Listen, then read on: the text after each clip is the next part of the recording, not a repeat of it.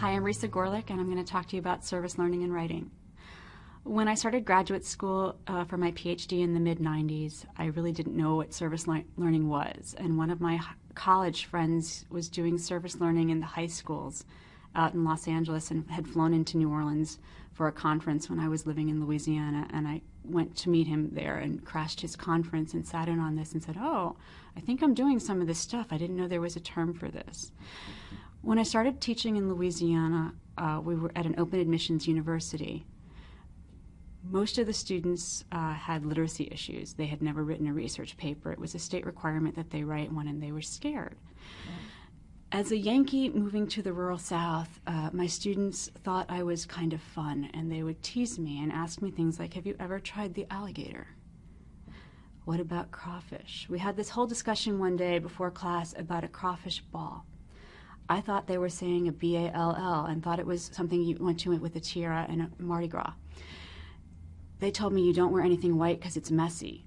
I finally said, please spell what you're saying, and they said it's a crawfish ball, B-O-I-L. I'm like, that's a boil. They said, no, it's not.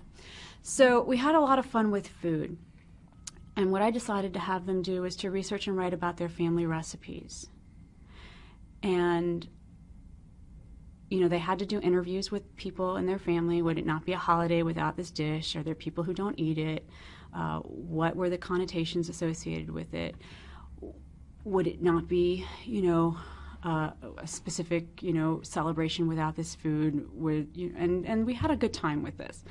And while reading some issues in a textbook about homelessness, one student made the connection about, you know, that these people were hungry. And here we are talking about all this food in this region, and wouldn't it be interesting to, you know, kind of see what we could do with this?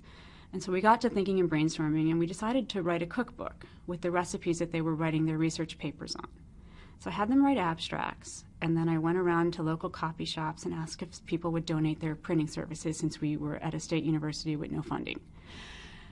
And my last person in the phone book I called had done some volunteer work as a teenager at the soup kitchen in town, and I told him that they were going to be the ones who would, you know, all the proceeds would go to the soup kitchen. And he said, well, this is a great idea, and I'll be happy to print them. So we ran a couple hundred copies of them, and somebody in the graduate program had worked for the local newspaper, and they put me on the front page of the food section with a couple students. We had cooked a couple dishes, and I was a girl who almost failed home ec, and the teacher said it was a good thing I was smart and pretty because I couldn't cook or sew. But apparently I can edit cookbooks. And so we had a really good time with this project, and what it showed me and the students was that even though they were first-generation college students, it took a lot of knowledge that wasn't necessarily book-related for people to be able to produce these kinds of food. Louisiana grew the most rice in the nation, continental U.S. They had seasons for crawfish where they farmed it, sugarcane. And a lot of them grew up on these farms or near them, and they had families who worked in these industries, and, you know, and needed to know a lot of information you don't get out of a textbook about how to do these things. I would be a pretty bad crawfish farmer, I think. And so I think it gave them an understanding that, you know, it's a great thing to come to college, but that people who don't go to college still have a lot of knowledge. And we published the cookbook, and in 2 semesters raised $1,000 for the local soup kitchen. And I think it really taught them that you needed to give something back to the community, and, you know, and that, you know, you can show with the service learning that there's a reason to write, there's an audience, people,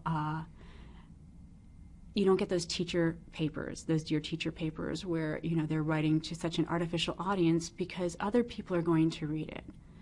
So we had their recipes, and we had, you know, brief abstracts, which was the story behind a brief, you know, paragraph or two story about why they picked this recipe. Would it not be Christmas or Mardi Gras or somebody's birthday without this recipe? And then, so they published it, and one Saturday morning I got a phone call from some woman with a very heavy Cajun accent saying that she had seen the article in the paper, and she looked me up in the phone book, and she bought the cookbook, and she got the last copy, and then she wanted to ask me questions about how to prepare this dish. And I'm like, lady, I'm a Yankee. I have no idea, but let me call you back. And I came back to class the next day and said, okay, well, who did this recipe? This woman wants you to call her and tell her how to make it. But we had a really good time, and it gave us a lot of fun stuff to talk about. And I think it's probably one of my most successful projects with a first-year class where you really got the aha moment because they saw, how writing is first generated with some brainstorming ideas, and it brought them a lot of pleasure to talk about what they're cooking. Now that I'm no longer in Louisiana, this project doesn't transfer well out of there. But I have been able to design courses around food and writing, and students really relate well to the topic because we all have to eat.